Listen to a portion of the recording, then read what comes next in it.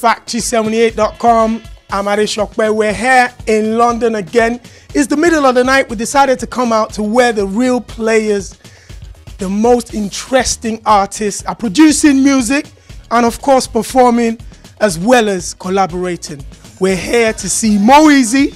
No. We're here to see Eazy, King David, and the producer Ozzie. FACTORY78.com. Lanre Sope. Let's do this. All right, now I'm going to be sitting in between the three men. Excuse me, sirs. I'm going to be like squeezing in here. Yes, I'm going to be joining the guys here. This is FACTORY78.com style. We've come out here to speak to some of the people that are producing the biggest tracks on the road right here. All right. The phone's buzzing. King David, I've got a story for you today. Now, we're moving straight. I'm starting with the left-hand side of me. Like I said, Eazy. How you doing today, bro? I'm doing great. I'm doing incredible. You know, look at these guys. They're looking fresh. Like, this is the middle of the night. I'm not even going to say what time it is. But these guys are grinding. Exactly.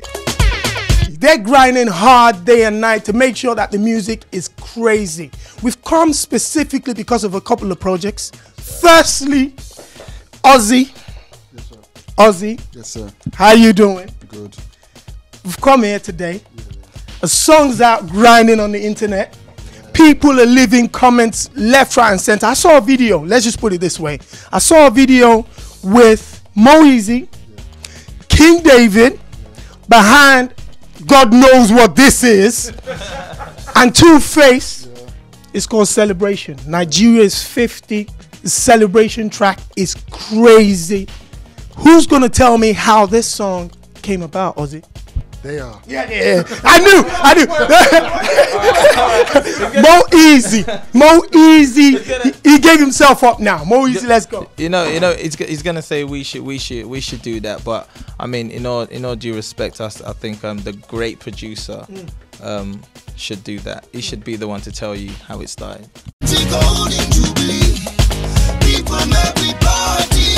Fantastic. Well, the producer himself is sitting right next to me. From one Ozzie. great producer to the other great producer. Okay, how did it come about? Two-Face coming into the UK for his gigs, and me knowing that he wants to do a song for the Jubilee, the Golden Jubilee for Nigeria. I didn't even know I was going to be in the studio with these guys. The day I turned up here, because the address for the studio was sent to me, made my way up to the premises. He opened the door for me. I've known this dude for what, 5-6 years. We promised each other we're going to work with each other, and I've heard about his brother Mo, and I walk and meet Mo, and the chemistry between us everything was just that quick.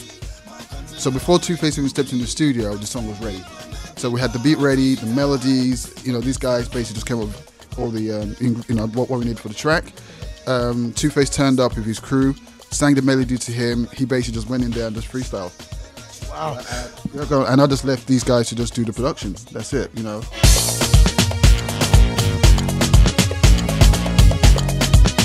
Wow. The video, like you said the song was ready. Yeah. You know, the vocals was ready, the tune was ready, the beats was ready. But if you have a look at the video that just jumped off on the internet, which showed the interaction between King David, he's far away from me, but trust me, he ain't hiding nowhere. We saw Two-Face in one of the elements that a lot of people haven't seen him before.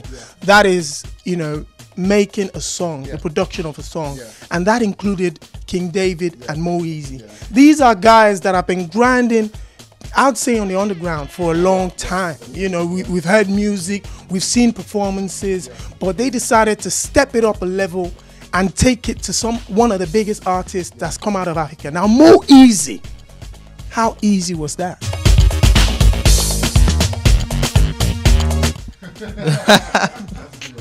You know what? That wasn't easy, but I would say that's a point in my career, if I could say, that was very, very inspiring. Like, to have worked with someone like Two-Face that's opened doors for a lot of people and a lot of artists.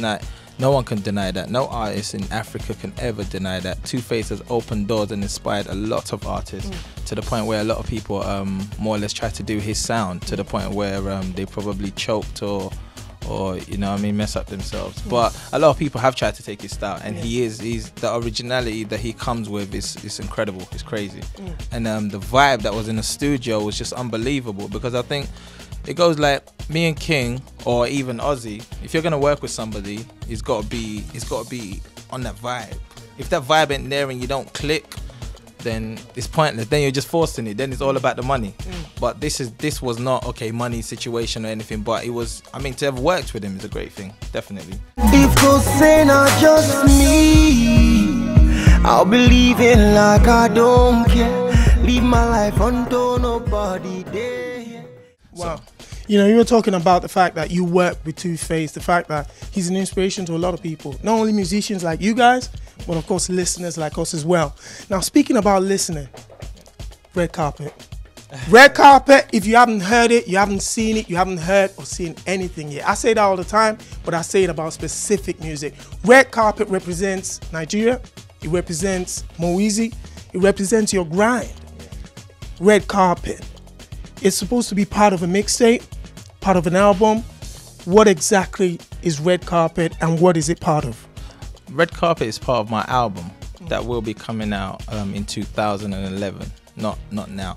It has featured on a few mixtapes, as in I think it's the first track that a lot of people have known me by, you know. So I like the fact that you said it represents the grind and what we do, because the song was made at the moment that was being felt, you know. Red carpet, all the glamour, all of that. So that's why it was made.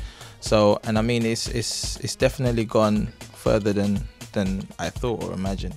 So, and even yet now, we're not even on full rotation, and the mails that we get through and the nominations of the awards and here and there. So it's like, it's amazing. But it is part of the album, not part of the mixtape, even though it is on the new mixtape that I just released. So yeah. That's more easy for you. Now, Ozzie, you know, I know you're sitting in between King David and I, so I'm going to take that seat. So we're going to wiggle a little bit, because there's no way we're going to miss King David today. Now, like I said, this is FACTORY78.com.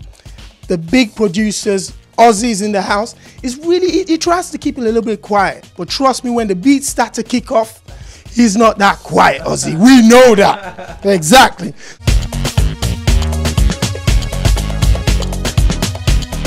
So, my brother, King David, that name, King David, how did that come about?